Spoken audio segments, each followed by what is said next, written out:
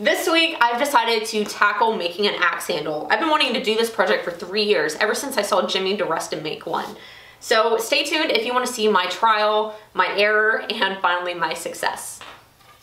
You'll probably recognize my friend Forrest from a few of my other videos. Well, he found out I was trying to make an axe handle, but misplaced the head I had set aside for this project. So he decided to bring me one that he's had for the last 35 years. And you're not going to miss it? Nah. You can make something out of it, you can have it. Yeah. Oh, I just love that. So I started off by removing the old handle from the head, which was pretty easy since it was already so broken up. Then I looked really closely at the grain on my 4x4 stock and picked out a section to trace the old handle so that the grain would be running as vertically up and down as possible. Once I had that lined out, then I went over to the bandsaw and first cut off some of the excess stock. Then I laid it flat and started cutting along my line.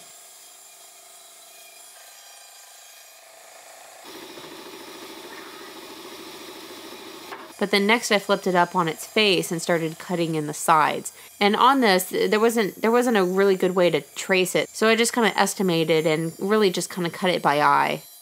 Okay, so at this point the handle is just very roughed in.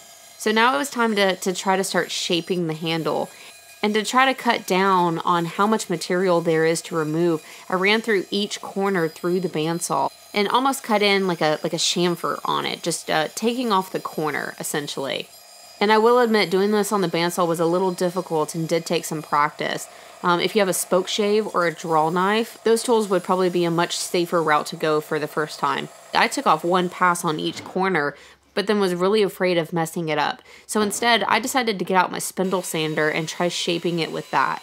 And of course, the sanding is a slower process than the cutting of the bandsaw, so I was able to control it a lot more. And I used the largest spindle available to cut down on the inconsistencies and the bumps that it created. But this step was a lot of fine-tuning, by sanding it and then feeling it and then sanding it again. Honestly, just a little bit at a time until I got it where I wanted it.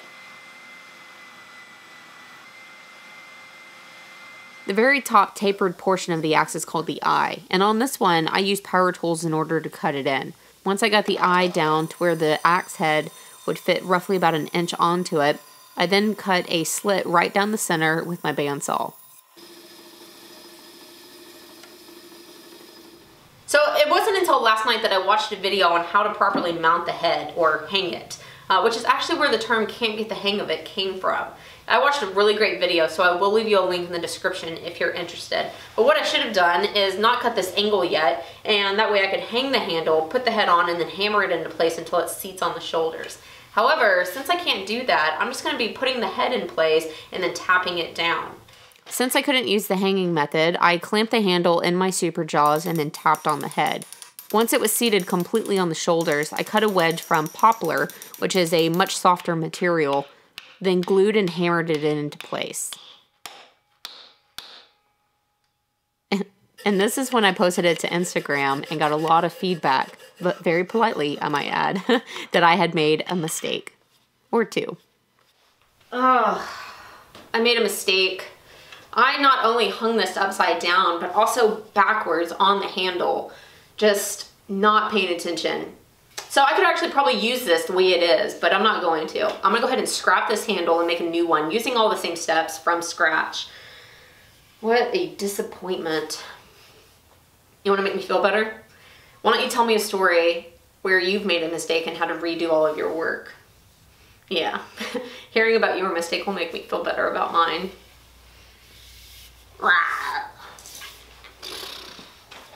Don't get me wrong, I was very frustrated, but there is a bright side. I almost never build the same thing twice.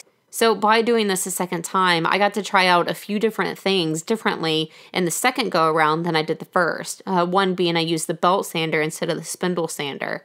Another thing I refined and did differently is I completely cut in the eye on the second handle, only using a rasp and a 4-in hand, and I was much, much happier with the results. Then of course I also learned from my mistake and I left the bottom flat so that I could try my hand at hanging it with the hanging method, which I found to be very tedious, but also very interesting. Interesting. Because once you hang the head and then take it off, you can see where it rubs and then consequently where you need to remove a little bit more material. I lost track of how many times I hung it and then took it off. Especially at this point, I did not want to mess it up and take away too much material. Every time I think it's going to be the last time. Huh.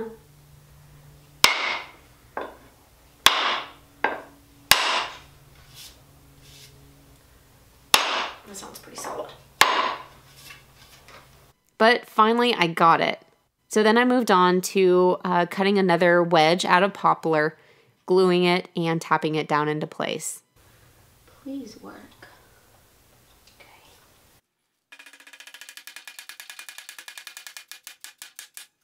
Oh my gosh. Makes my heart nervous. Yay.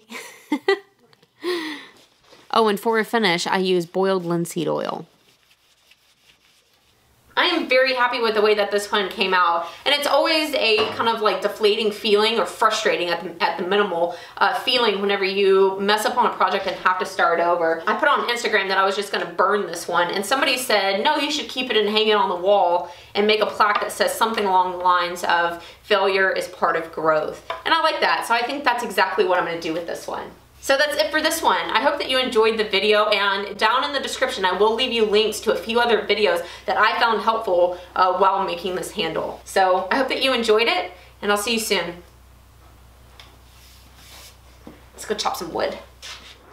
I know this isn't a splitting axe, but I wasn't about to test it out on the trees in my front yard. So firewood will do.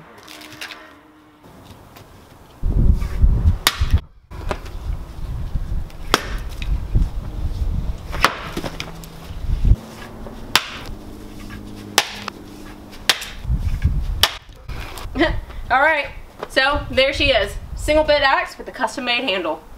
I think it's gonna work.